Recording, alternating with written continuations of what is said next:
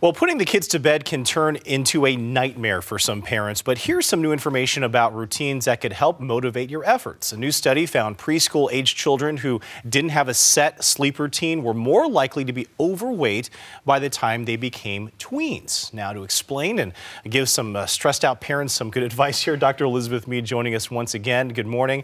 Tell us about this study linking sleep and weight. It's pretty interesting here. It is interesting. So this was a study in the UK, and they asked parents at different time points in the child's life about their sleep routines. And then when they looked back, they found that kids who had had inconsistent bedtimes growing up were almost twice as likely to be obese by the time they were age 11. What's the science behind that? I mean, how does this routine prevent obesity? Well, we don't know that it does. So this is not a study that proves causation. So it doesn't prove that having an inconsistent bedtime directly leads to obesity. It just proves that the two things are linked. And we've certainly seen this in other studies in the past, that kids who have consistent bedtimes, consistent meal times, and good routines have a much decreased risk of obesity compared to other kids. Okay, so there's not really a correlation between having a set bedtime and how it affects weight. Well, there may be some. So we definitely know that when we look at studies of like adult shift workers who work the graveyard shift or overnights, that they have a much increased risk of obesity. And we think that it's because it probably disrupts your circadian rhythms.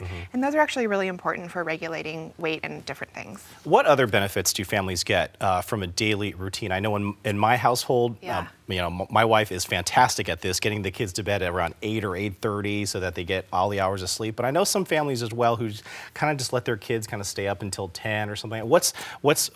What's the difference between there? Is it obviously better to get them into a routine? A routine is great. So kids do much better with a routine really at every age. I mean, this goes from babyhood all the way through teenagers. So they do much better when they have a routine. It's really important that kids get enough sleep. And I think all parents know that if they don't, your day can be a disaster, right? And so having a consistent bedtime and making sure that it's far enough before they have to get up is extremely important for behavior and general health and happiness of the family.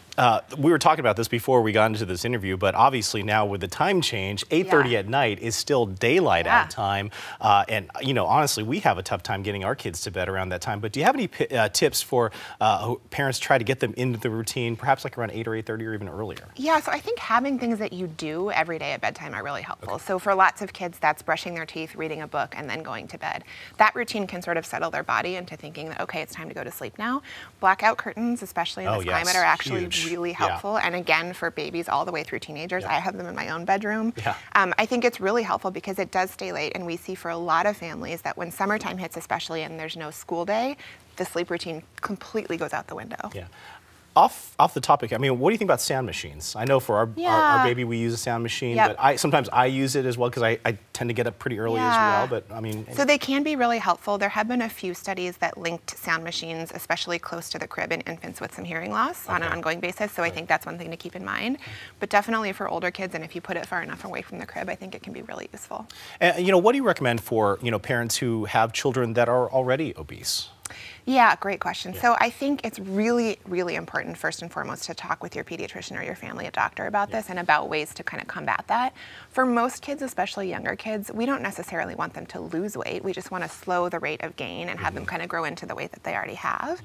Most importantly, really more important than the number on the scale, we want kids to be healthy. So we want them to get enough physical activity, get a good sleep routine, make healthy food choices, and be able to do the things that they love. Yeah, don't underestimate the importance of sleep, because if I could take it from a parent, being a father of 3, if one of my kids doesn't get enough sleep, they're going to be cranky. And one kid not getting enough sleep kind of ruins it for all the kids sometimes. So I think the more you can get on a routine, and it can be really hard with multiple kids in the house, but the more you can get that consistent bedtime for everybody, including ourselves, the better off we're going to be. Absolutely. Dr. Elizabeth Meade, thanks for joining us once again. Appreciate it.